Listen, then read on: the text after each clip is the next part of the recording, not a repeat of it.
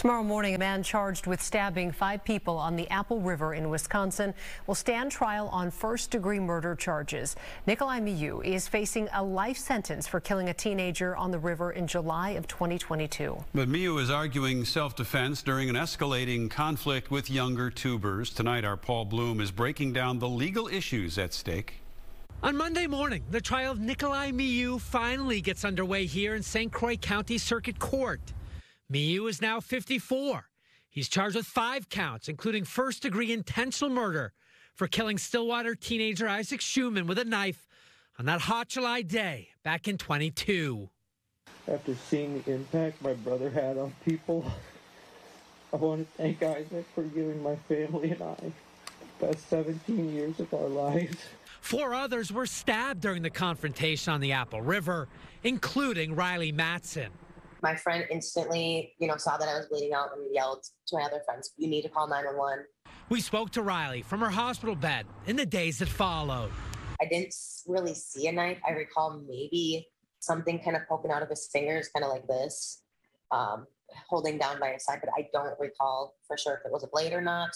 The question the jury will soon have to answer: were the stabbings an intentional act to kill and injure?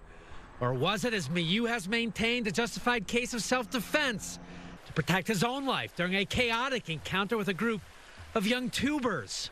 And what is the bottom line when it comes to a defendant arguing self-defense? Sure. The defendant has a burden of producing some evidence that they acted reasonably in self-defense. They have to reasonably believe that they were going to suffer some attack and that attack was going to result in great bodily harm or death. Attorney Eric Nelson won a high-profile acquittal in a deadly self-defense case in Wisconsin back in 2015. We, the jury, find the defendant, Levi Aker Kendall, not guilty. Levi Aker Kendall was charged with homicide in the stabbing death of Peter Kelly during a nighttime riverfront altercation along the St. Croix. The last thing I remember seeing was his tennis shoes and my flip-flops, and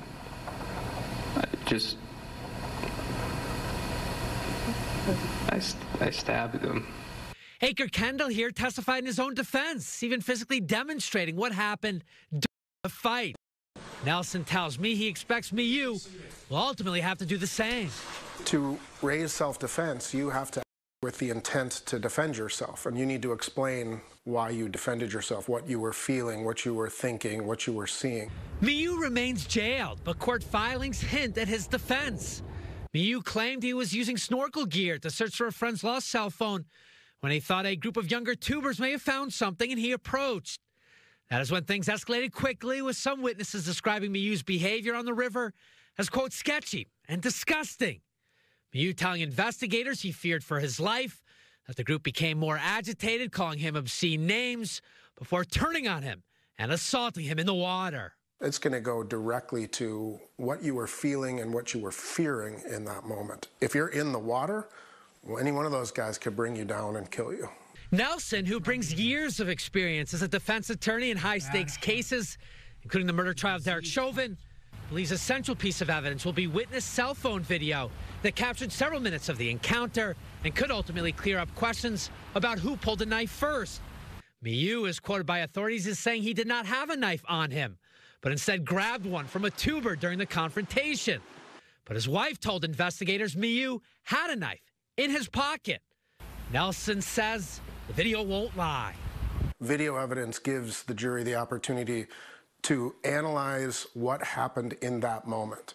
And so presuming that video captures the entire attack, the provocation that led up to that attack, what was happening, it could be critical. Memories are faulty. People are afraid in circumstances like this, and a jury is given the opportunity to forgive those types of inconsistencies if they can see what actually happened. The Miu trial is set to get underway here Monday morning with jury selection.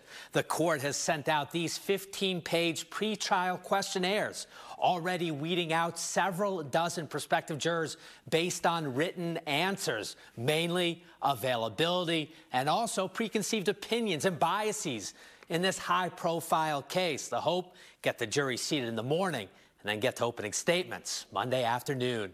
Reporting from the St. Croix County Courthouse in Hudson, Paul Bloom, Fox 9.